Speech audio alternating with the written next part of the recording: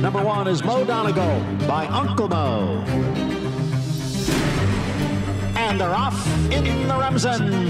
As they come on for the finish, and it's going to be tight here in the Remsen. Mo Donegal bearing down on the outside. It's Mo Donegal at early voting, and it is Mo Donegal to win the Wood Memorial. And it will be Mo Donegal to win the Test of the Champion, the Belmont Stakes. Hello everybody, Mike Welch coming to you from the Oklahoma training track at Saratoga, where not all, but the majority of the relevant Belmont Stakes action took place on a busy morning here, Saturday morning at Saratoga. I'm here with the daily racing form Belmont Stakes Clocker Report, brought to you by Spendthrift Farm, the home of 2022 Belmont Stakes winner Mo Donegal, who joined Nyquist as classic winning sons of leading sire Uncle Mo. Well, 6 of the potential Belmont starters worked over here at Oklahoma. We had 1 on the main track. I'm going to run them down in pretty much chronological order. It started real early, a little after 5:30. Actually at 5:30, Torpedo Anna, who is still, or at the time, was still listed as a probable Belmont starter, was the first to go this morning. It looks like now she's more likely to go into the Acorn, barring anything happening during the course of the week. So we'll start with the definite Belmont horses, and that was her stablemate Mystic Dan, who came right out a couple of minutes later. He worked in company. And just to comment about overall the works today, I don't think any of them really going to move the needle as far as handicapping this year's Belmont. You see a lot of that in the final works for the Derby, not as much for the Belmont, and not as much for sure from what I saw here today. But we'll start with Mystic Dan, and he worked 5/8 of a mile in company with stablemate Ghoul's Goal, and he was best of the team. He was clear at the wire. Went 5/8 in 101 and 2, 24 and 3 for the final quarter. I might also add that I thought the Oklahoma track was on the dullish side today throughout the morning. We did have a couple of fast works scattered about during the morning, most of them after the first renovation break. Certainly early this morning when Mystic Dan worked, I thought the track was really on the sluggish side, and it was really a maintenance-like move. This horse has had 2 races in 2 weeks. He ran in the Derby, ran in the Preakness. Fitness is not an issue, so just getting to stretch those legs. 5 furlongs today for trainer Kenny McPeak.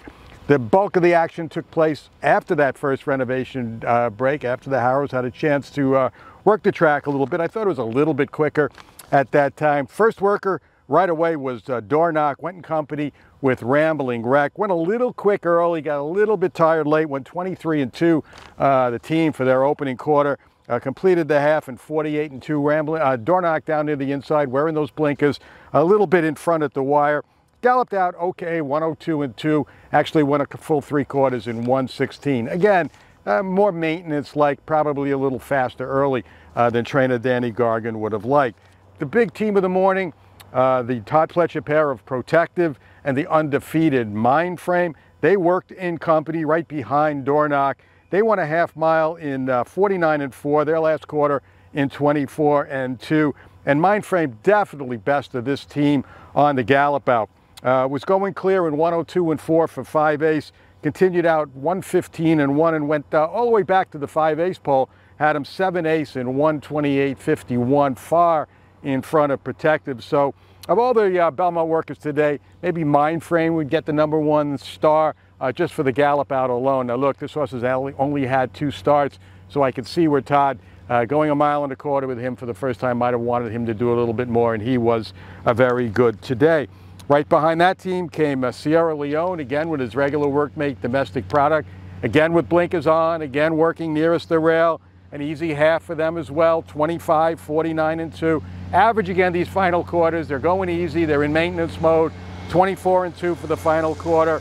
And Sierra Leone galloped out well, as he usually does, 102 and 2, up 115, while holding a slight edge over Domestic Product to the wire and throughout on the gallop out.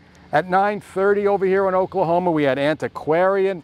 Our first look here at Antiquarian, worked in company with another 3-year-old, a maiden winner for Todd Pletcher's Bond, BU. And Antiquarian was best of the team. I thought he went well. Same thing, 24 and change, 49 and 2 from, on my watch for the half. Galloped out nicely, 102 and 2. and 3/4 in 114 and change. So I think Todd had to be pleased with that, the way he galloped out. This is an improving horse. I think he can be a big factor in the race. He's going to have Johnny V aboard him for the first time. Irad Ortiz, who worked him last week, will ride Mindframe. So a good morning as well for Antiquarian. Over on the main track, one worker today, also for Chad Brown. Sierra Leone worked over here. He brought Tuscan Gold over to the main track. The significant news there, blinkers on for Tuscan Gold this morning for his work. Worked nearest the rail in company, went 24-1, 48-2. Galloped out, again, okay, 101-2, 114 and change. Now, the main track has been playing a lot faster over the last couple of weeks here than the training track has. So you got to take that into consideration when you're noting the times of these works. He also, though, did bear out a little bit, came off the rail, finished out well off the rail, carried his stablemate out on the gallop out into the clubhouse turn. Torpedo Anna, as I mentioned, probably now going to be for sure in the Acorn, barring anything transpiring with Mystic Dan that would keep him from running in the Belmont. Same thing for her this morning. First worker on the track, 5/8, 37-1, 101 and 4. Again, another 24 and change final quarter. Galloped out best nearest the rail in 115 and 3. So that was the Belmont action here at Churchill Downs. Anna Marie, 4 furlongs in 48 and 2. He'll get on a van, I believe, tomorrow, be here on Monday. The Wine Steward also worked there. Not sure if he's heading to the Belmont or is going to be rerouted to the Woody Stevens. We'll wait for entries to be drawn for those races over the coming weekend. So that's about it now. All the Belmont horses have had their major work except Resilience.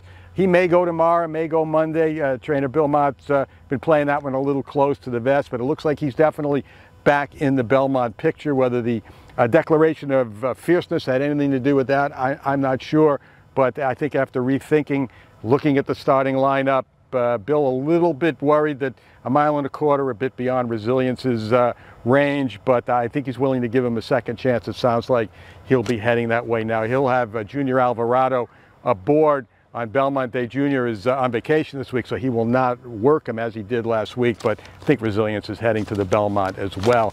So that's where we stand right now. Still have another week to go. Entries will be drawn on Monday for the Belmont and also the Met Mile. The rest of the card will be drawn on Sunday. So you'll read all about that from Dave Grenning over the next couple of days. And I'm going to be right here with the Belmont Clock Report right straight through the remainder of the week. So don't go away. Leave it right here, DRF.com, for the best coverage anywhere of Belmont at Saratoga 2024.